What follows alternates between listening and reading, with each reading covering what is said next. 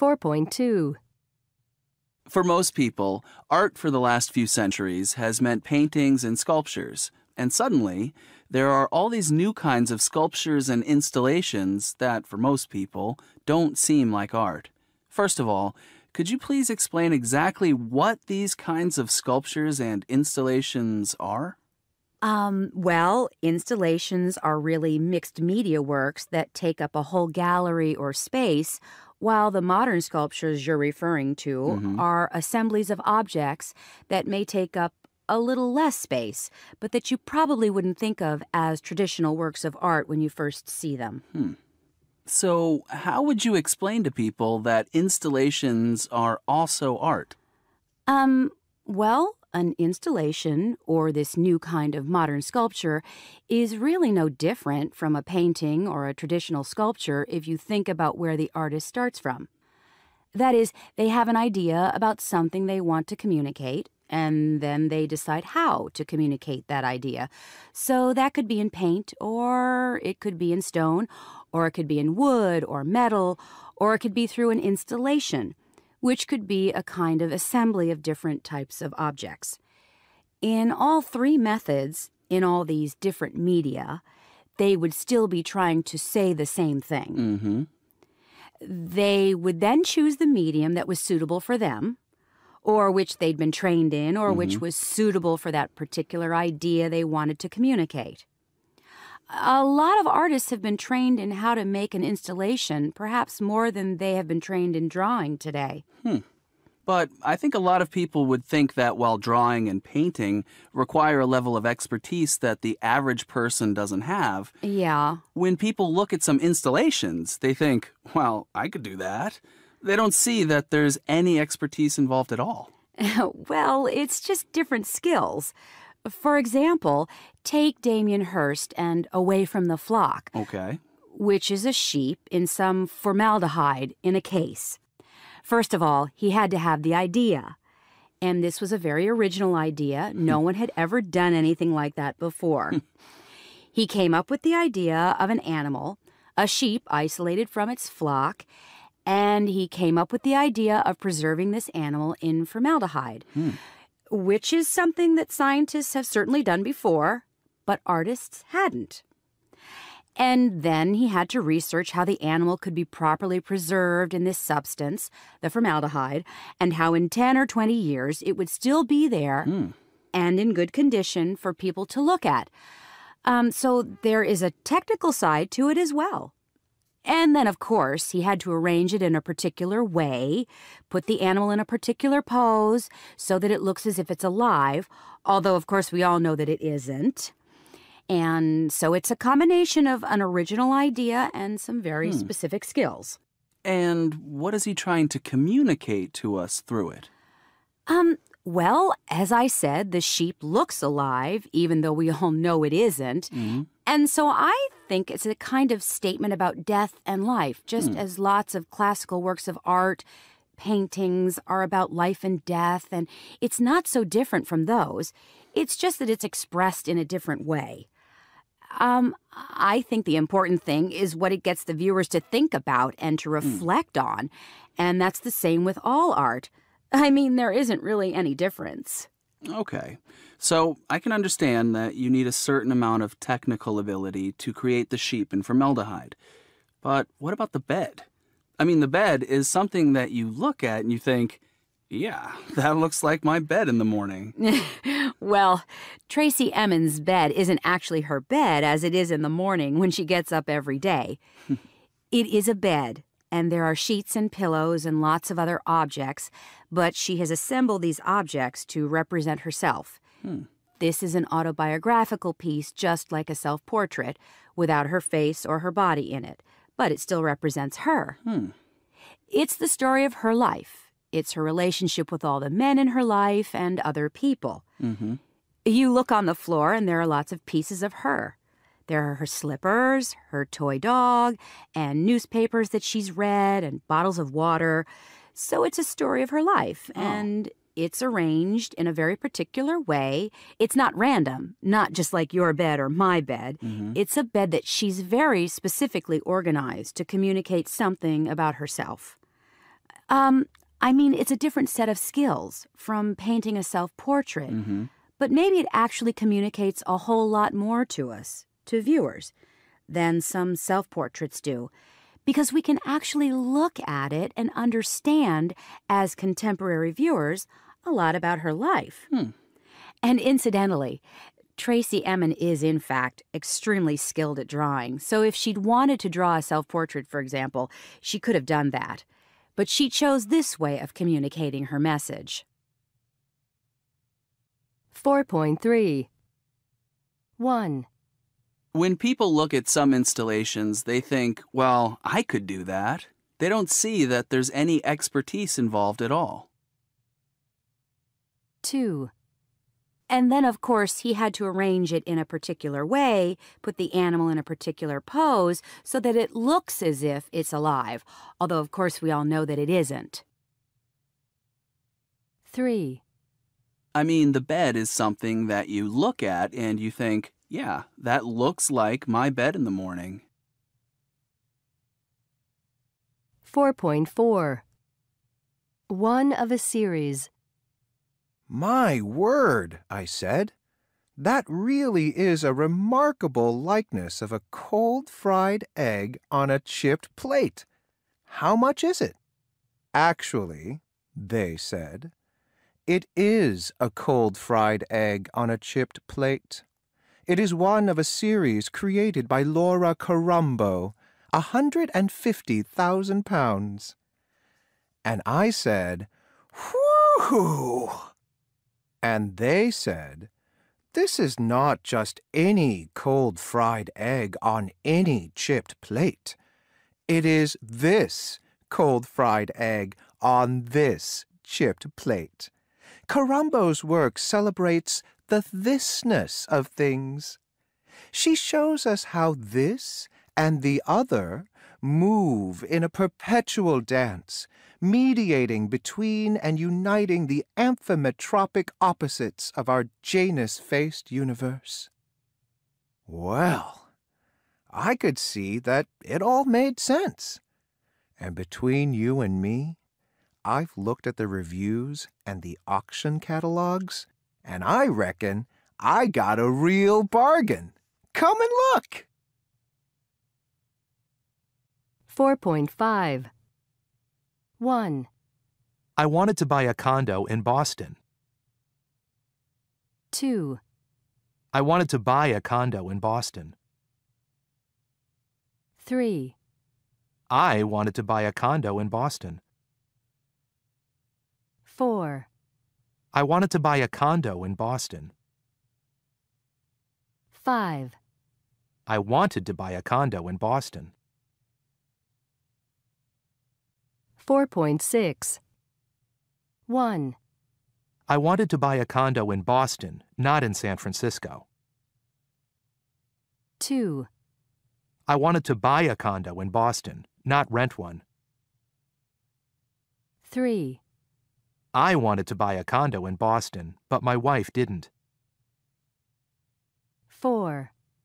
I wanted to buy a condo in Boston, but my wife wanted a house. 5.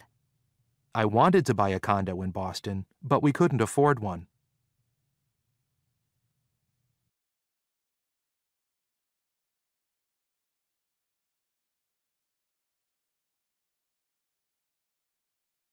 .7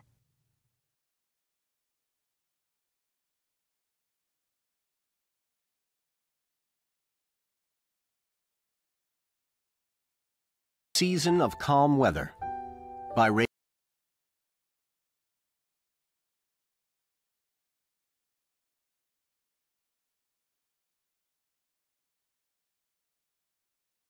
Detrained at Biarritz one summer noon, and in an hour had run through their hotel, onto the beach, into the ocean, and back out, to bake upon the sand.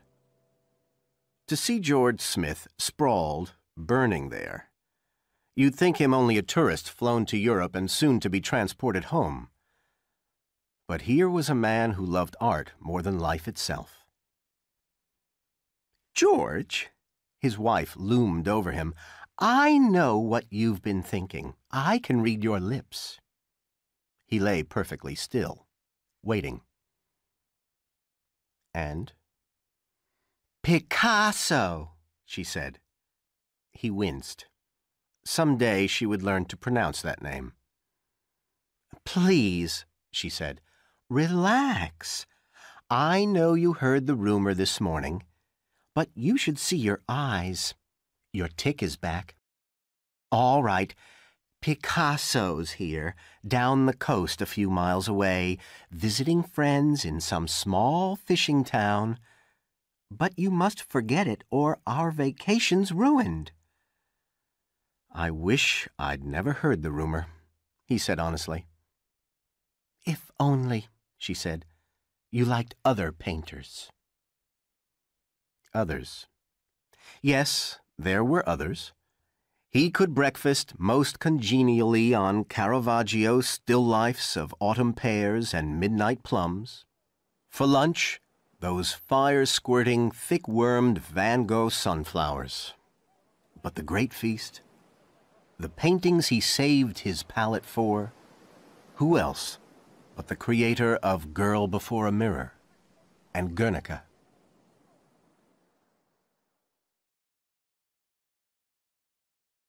.8 I keep thinking, he said aloud, if we saved our money, we'll never have $5,000. I know, he said quietly, but it's nice thinking we might bring it off someday. Wouldn't it be great to just step up to him and say, Pablo, here's 5,000. Give us the sea, the sand, that sky, or any old thing you want. We'll be happy. After a moment, his wife touched his arm. I think you'd better go in the water now, she said. Yes, he said. I'd better do just that. During the afternoon, George Smith came out and went into the ocean with the vast spilling motions of now warm, now cool people, who at last, with the sun's decline, their bodies all lobster colors, trudged for their wedding cake hotels. The beach lay deserted for endless mile on mile save for two people. One was George Smith, towel over shoulder. Far along the shore, another shorter, square-cut man walked alone in the tranquil weather. He was deeper tanned, his close-shaven head dyed almost mahogany by the sun, and his eyes were clear and bright as water in his face. So the shoreline stage was set, and in a few minutes, the two men would meet.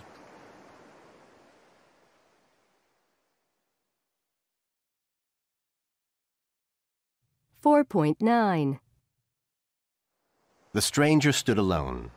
Glancing about, he saw his aloneness, saw the waters of the lovely bay, saw the sun sliding down the late colors of the day, and then, half turning, spied a small wooden object on the sand. It was no more than the slender stick from a lime ice cream delicacy long since melted away. Smiling, he picked the stick up.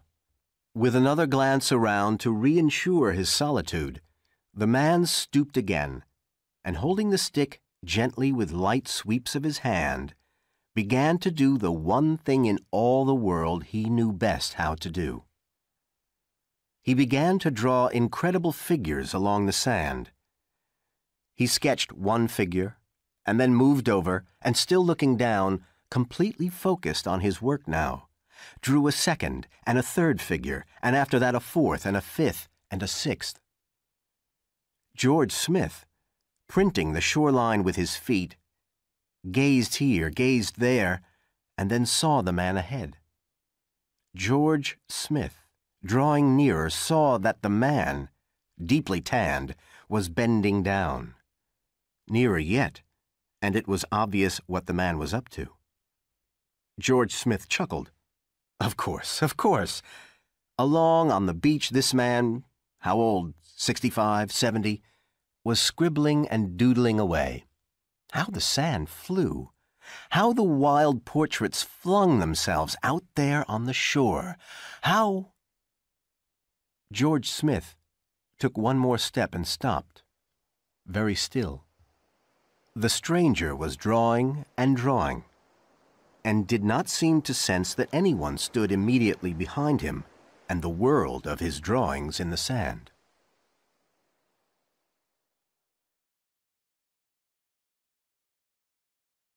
(4.10) George Smith looked down at the sand, and after a long while looking, he began to tremble. For there on the flat shore were pictures of Grecian lions and Mediterranean goats and maidens and children dancing, and the sand in the dying light was the color of copper on which was now slashed a message that any man in any time might read and savor down the years. The artist stopped. George Smith drew back and stood away. The artist glanced up, surprised to find someone so near. Then he simply stood there, looking from George Smith to his own creations flung like idle footprints down the way. He smiled at last and shrugged as if to say, "Look what I've done. See what a child. You will forgive me, won't you? One day or another, we are all fools. You too, perhaps. So allow an old fool this, eh? Good, good." But George Smith could only look at the little man with the sun-dark skin and the clear, sharp eyes, and say the man's name once in a whisper to himself. They stood thus for perhaps another 5 seconds. George Smith staring at the sand frieze, and the artist watching George Smith with amused curiosity. George Smith opened his mouth, closed it, put out his hand, took it back. He stepped towards the picture, stepped away. Then he moved along the line of figures, like a man viewing a precious series of marbles cast up from some ancient ruin on the shore. His eyes did not blink. His hand wanted to touch, but did not dare to touch. He wanted to run, but did not run.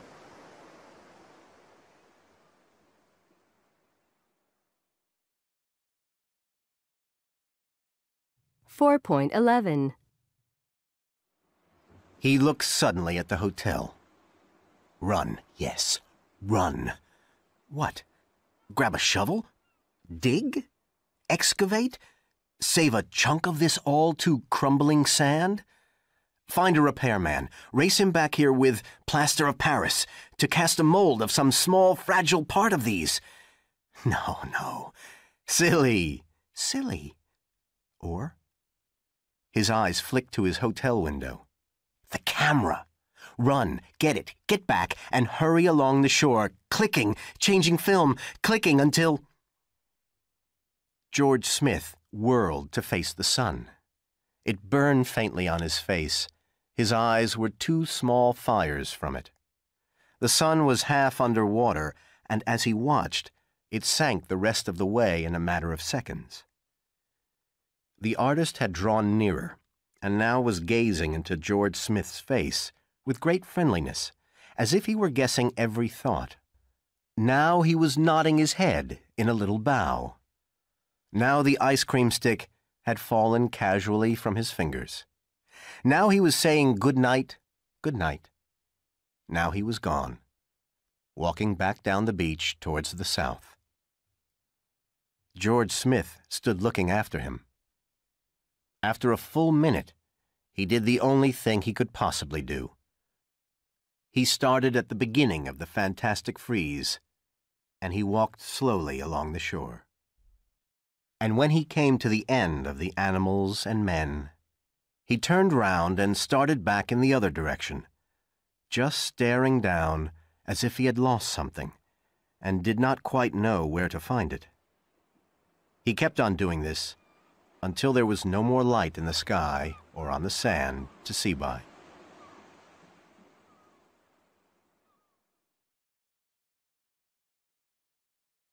(4.12) He sat down at the supper table. "You're late," said his wife. "I just had to come down alone. I'm ravenous." "That's all right," he said. "Anything interesting happen on your walk?" she asked. "No," he said. "You look funny. George, you didn't swim out too far, did you, and almost drown? I can tell by your face you did swim out too far, didn't you?" "Yes," he said. "Well," she said, watching him closely, "don't ever do that again. Now, what'll you have?" He picked up the menu and started to read it, and stopped suddenly. "What's wrong?" asked his wife. He turned his head and shut his eyes for a moment. "Listen." She listened. "I don't hear anything," she said. "Don't you?" "No. What is it?" "Just the tide," he said after a while, sitting there, his eyes still shut. "Just the tide coming in."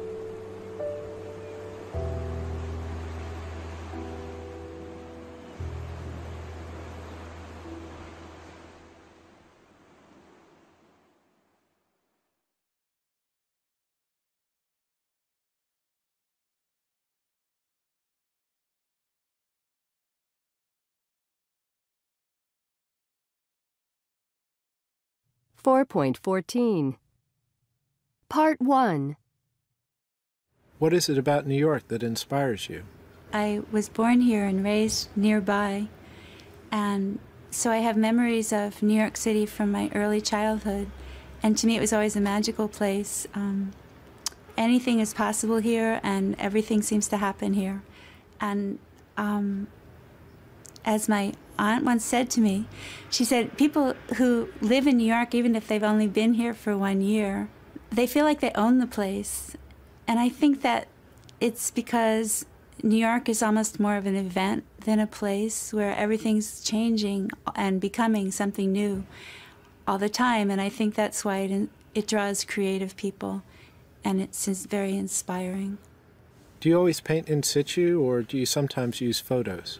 I always paint in situ, almost always. I use sketches and I work a little from memory and from sketches. I touch things up a little in the studio sometimes, or finish things. But I like to be in the location because it's always changing, and I take pieces of the scene, things that happen at different times. A bird flying by might be very beautiful, or a person walking in the street and assuming a certain gesture or a pose that's perfect for the composition. Things like that happen over the course of a painting, and they can be just perfect. But a photo is very static and kind of flat, and it doesn't interest me to work from that. Does that mean you have to work very fast? Actually, I do. I have learned to work very fast because there's so many things that change on the street, yeah, including being blocked by trucks. And I do often work very fast. The seasons are constantly changing. People think of the 4 seasons, but really nature changes almost every day. And so if I start a painting at one point, it's hard to finish it later in a different season or later on in the same season. What techniques do you use? I use the traditional technique. I use oil paint and brushes and canvas. How long does it normally take you to finish a painting from start to finish? Every painting is different. They can take a few hours or a few years. I've worked on some paintings for years and years, and sometimes I'll come back to a painting the following year when the season and the different light is right for that painting. As well as the city pictures, you also paint outside New York in the countryside. What similarities and differences are there in painting the city and painting the countryside? The city is very geometric, and I happen to love geometry. I love angles, crisscrossing, and the composition and different geometric shapes. But the countryside, when I first started painting, it was very difficult for me for that reason, because you don't have the perspective of the streets and the angles of the roofs and so on to lead your eye through the painting. It was a wonderful experience to learn how to make your eye move across a grassy field as opposed to down a street where it's so clear and easy kind of to figure out. So what are the advantages and disadvantages of painting in the country and the city? The countryside is a wonderful place for me to paint. I love it because I'm usually alone, pretty much alone there, and I'm not distracted by passers-by. In New York City, there are just so many distractions of people coming up to me, and they're usually well-meaning, but it's just an interruption. It's a distraction from my work. And the countryside is so beautiful that I love painting there. But do you ever paint portraits? I do, occasionally. I love painting portraits, but it's very rare to find someone who will sit for a few hours, for a couple of sessions, and I don't like to do portraits from photos. I've tried it, and I don't like the results. 4.15. Part 2. What kinds of things have influenced you as an artist? I think one of the greatest influences on me was growing up on the banks of the Hudson, which is such a beautiful place in a different light and different times of year. I think that was a main influence on me to want to be a landscape painter. Also, there were lots of paintings in the house where I grew up, and my parents loved painting very much, and also my mother painted some. So I, especially after we all grew up, she painted. So there were a lot of influences on me. What's your favorite time of day for painting? Actually, my favorite time of day is sunrise, but I don't always get up in time for that. So early morning and also late afternoon. Do you have a favorite time of year or season? Yes, I do, actually. I love to paint just before the spring, when the air is so crisp and clear and there aren't yet any leaves on the trees, so they can really see down the streets. There's something magical in New York about that time of year around March. And then, of course, when spring comes and the blossoms and the trees start to come out, it's just magical, but it lasts a very short time. Are there any other cities that you'd like to go and paint in? Oh, there are thousands of cities I'd love to go to paint in. The ancient cities, the older cities, Paris, Amsterdam, Florence, Venice, many places in Sicily, in Greece. I'd love to go to Turkey and paint on the Mediterranean, and any place where there's antiquity and where there's water or mountains. But it is hard to travel and paint. It's much better to go to one place and settle in and paint for a while in one place to get to really know the landscape. That's what I prefer to do. What do you think are the pros and cons of an artist's life? I think to be an artist, usually it requires a lot of sacrifice. And I know that sounds like a cliche, but it's true because it requires an enormous amount of time. It requires being free to suddenly change your plans at a moment's notice. For example, being a landscape painter is completely insane. I could be going out the door with one painting under my arm to work on it, and the weather could change, and I'd be working on a different painting, or I could have plans with someone and suddenly change them or drop the plans because the weather's right for a particular painting. That's a real big sacrifice in terms of your social life, and also, of course, finances. As I do, I tend to put painting before anything else. Well, it's hard to earn money and be a dedicated artist at the same time, I think. They contradict one another to some degree. 4.16. 1. I was born here and raised nearby, and so I have memories of New York City from my early childhood, and to me it was always a magical place. 2. Things like that happen over the course of a painting, and they can be just perfect. 3. So if I start a painting at one point, it's hard to finish it later in a different season or later on in the same season. 4. I've worked on some paintings for years and years, And sometimes I'll come back to a painting the following year when the season and the different light is right for that painting. 5. I love painting portraits, but it's very rare to find someone who will sit for a few hours for a couple of sessions, and I don't like to do portraits from photos. 6. And also my mother painted some, so I, especially after we all grew up, she painted, so there were a lot of influences on me. 7. It requires an enormous amount of time. It requires being free to suddenly change your plans at a moment's notice. 4.17. Do you often go to art galleries?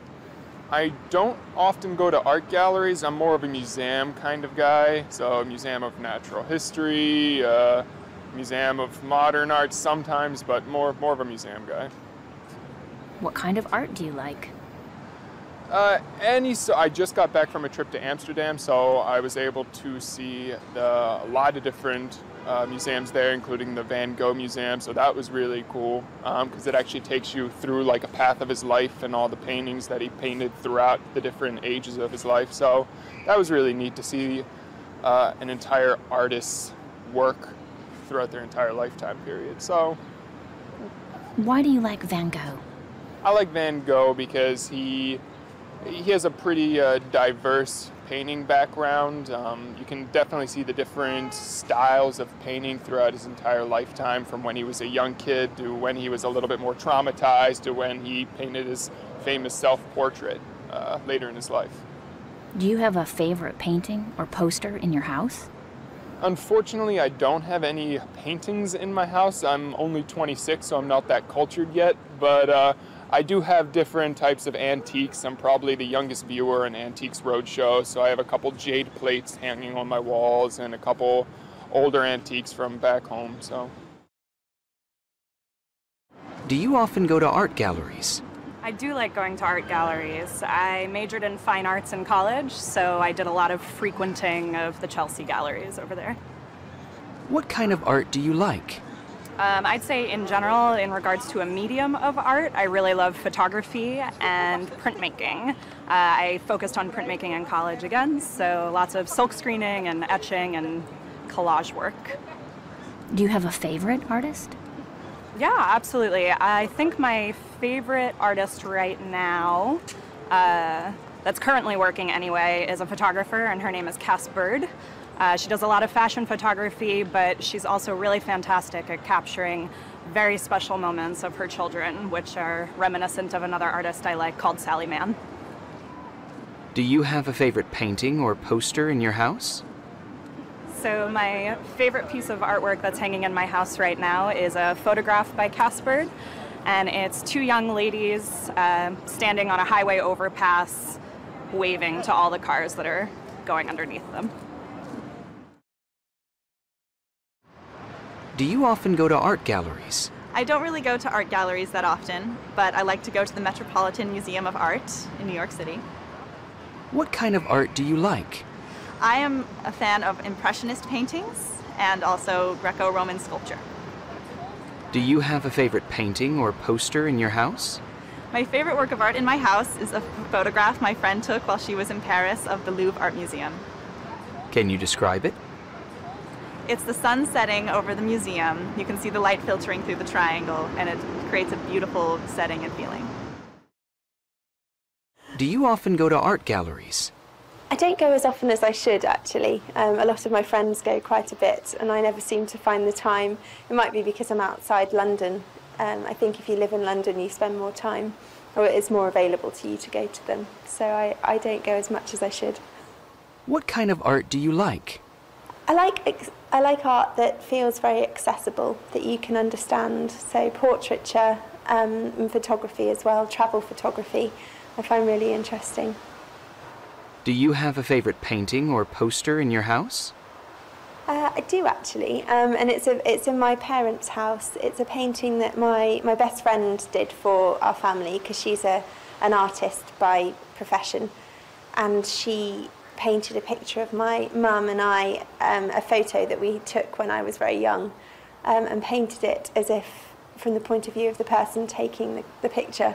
And it's a really interesting picture, and she set it on the cliffs in Cornwall, which is where our family used to spend a lot of time.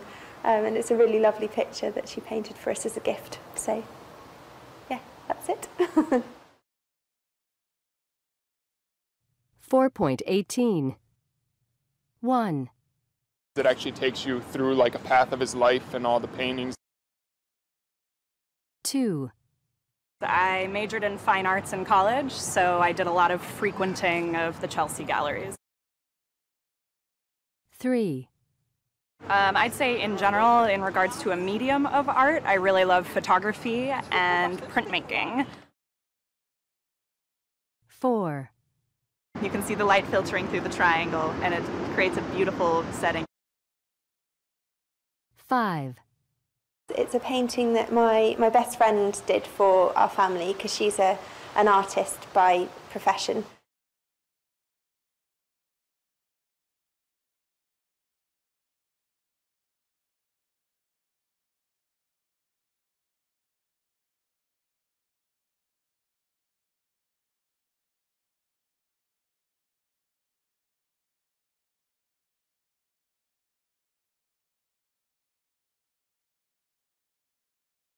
4.19.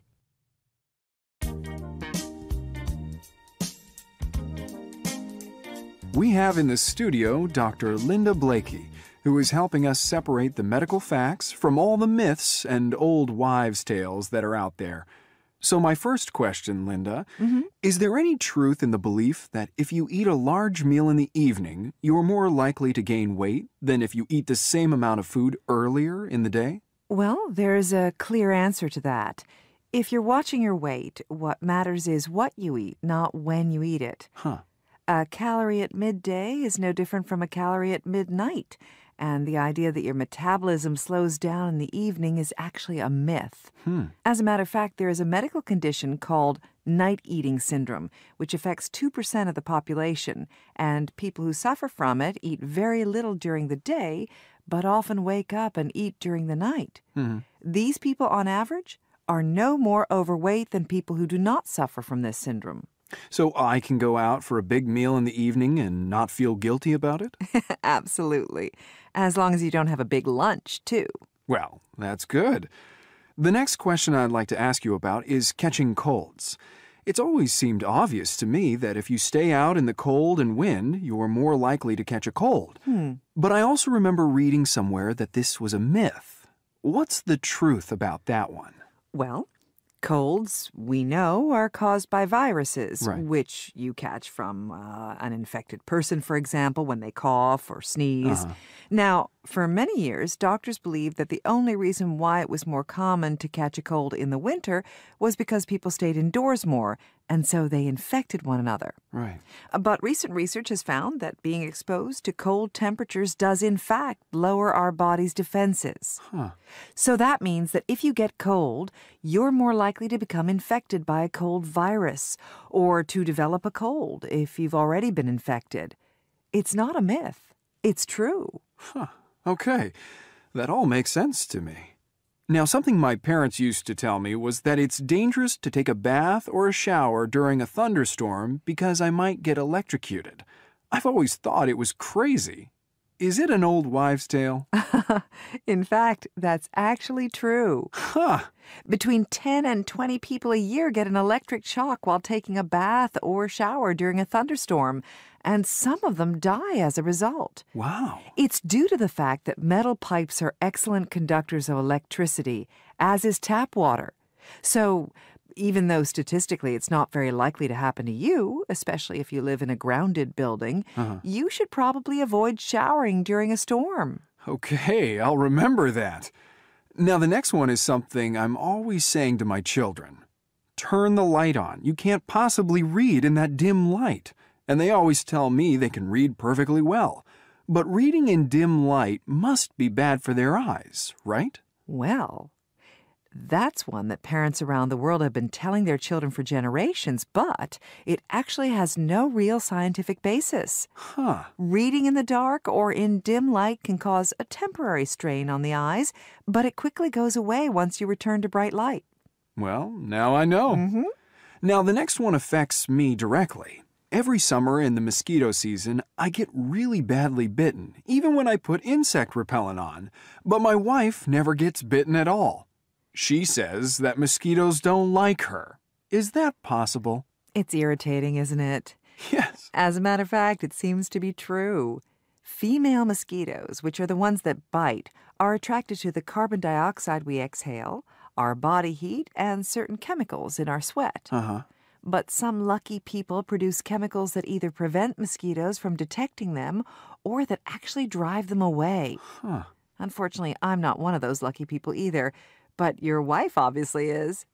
The last thing I would like you to clarify for us is the idea that bottled water is purer than tap water. Now, I know it's one thing to drink bottled water if you're traveling in a country where the water hasn't been treated or isn't safe to drink. But what about here in the United States? We're all a bit suspicious of what comes out of our taps, and that's why sales of bottled water have risen so much over the last decade. But what many people don't realize is that bottled water isn't subjected to the same regular testing that tap water is.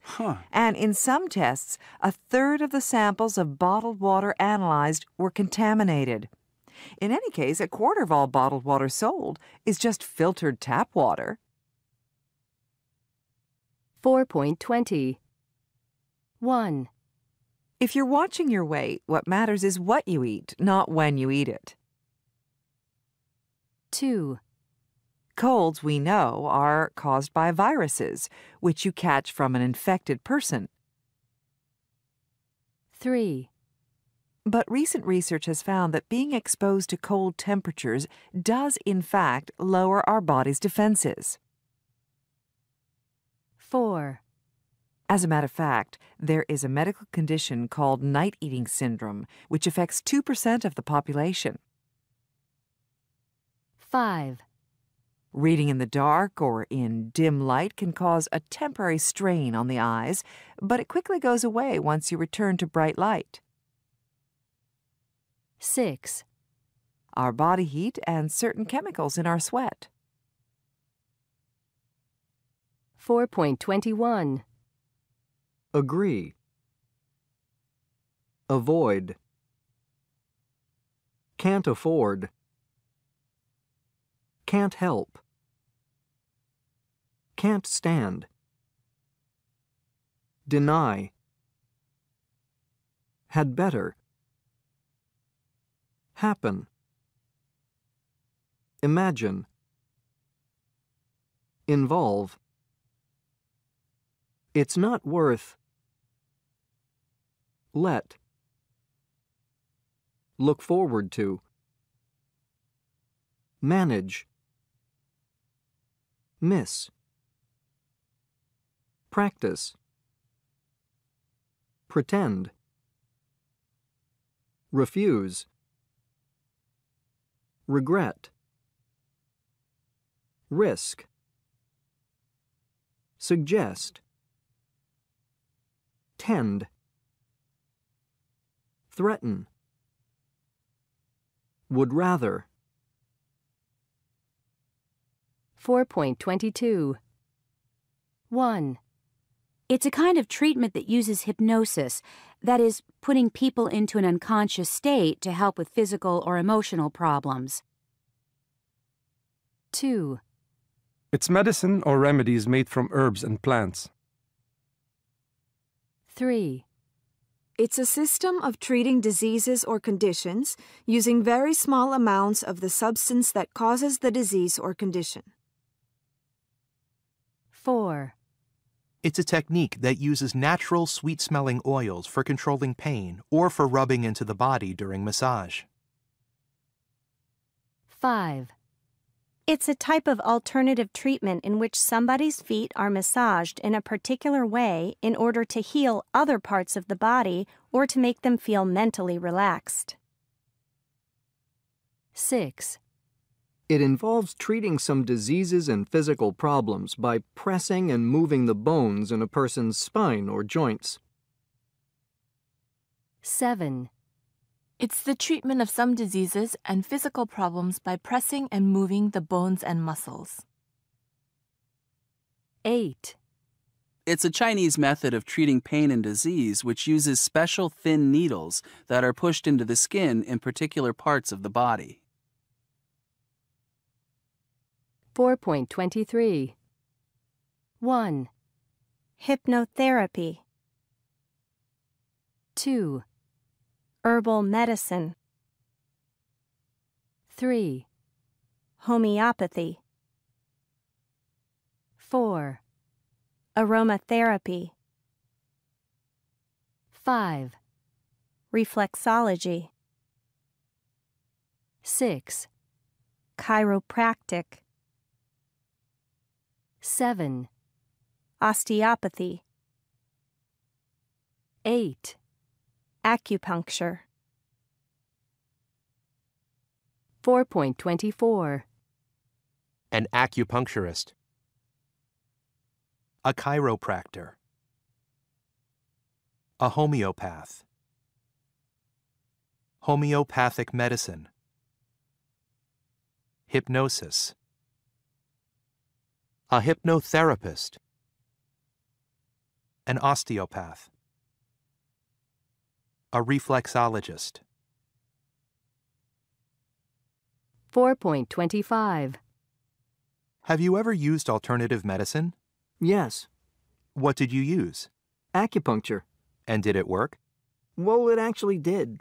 I had a terrible time I lost my sense of taste and smell. Wow. Which started off with a cold, and then I completely lost my sense of taste and smell for about 3 or 4 months, and it was very debilitating, and it was really pretty frightening. I can imagine. You suddenly realize that there is no point in eating at all because you can't enjoy any of it, and all the beauty of life kind of goes. It's an incredible thing of not having one of your senses. And somebody recommended acupuncture to me, and I went along and I said, "Do you think you can do anything about it?" And she said, "Yes, I think I can."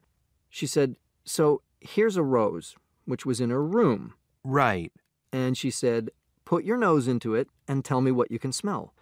I put my nose into it, and I couldn't smell anything at all, absolutely nothing at all.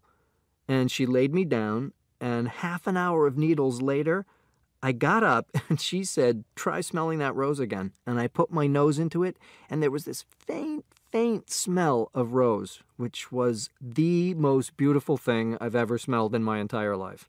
So that was it? You were cured? No. Well, over the course of the next 2 weeks, very, very slowly, it came back. I was walking down Cambria Avenue, and a woman walked past, and I went, "Ooh, perfume," and I literally turned and followed her. If she'd seen me, she would have thought I was really weird because I practically had my nose in her hair. But anyway, it all came back. Wow. Ever since my children were born. Well, even before my children were born, which is a really long time ago now, we've used alternative medicine. Or as I like to call it, complementary medicine. We use homeopathy. And none of my children ever had an antibiotic while they were growing up. And I think that's something to be proud of. They have used them since they've been adults for various reasons, often because they have to work. But apart from that, no antibiotics. And I don't think I've had any in the last 30 years or so. Kate, have you ever used alternative medicine? Well, the time I remember was during the birth of my second child. My first was a pretty dramatic experience, so I thought I'd go and find out if I could make it easier. I went to a homeopath who gave me a lot of pills and said that when contractions started, I should take one and then, an hour later take another one and an hour later take 2. But within half an hour, I'd taken all 3 bottles and was still in agony. No. Yeah. They had no effect at all? No. So did you call the person? These aren't working? No, I never did, but I wouldn't recommend homeopathy for childbirth. I can understand why not. So, Adam, what's your take on alternative medicine? Do you have any experience? One, just one, and I was taking a very long flight from Miami to Vancouver, and I don't like flying, though I don't take anything for it. But when I got there, I was only there for just a few days, and I wanted to enjoy my waking hours, and the jet lag was crazy, so I bought some herbal sleeping pills. Oh, I see. So I didn't want to use really heavy, real sleeping pills. I've never used those. So I went to buy some herbal sleeping pills and put them in my bag, and then I got there and I looked at the package and it said, "Take 8 half an hour before bedtime." So I thought that was a lot, but that's what it said, so I took 8. But it was kind of like having a lot of grass in my mouth. It was like swallowing a lot of grass before bed, and it didn't agree with me. So I was like burping up, like a lot of grass, and I was burping so I wasn't sleeping. So I wasn't really convinced about them. So a great night's sleep. It was wonderful. A lot of grass.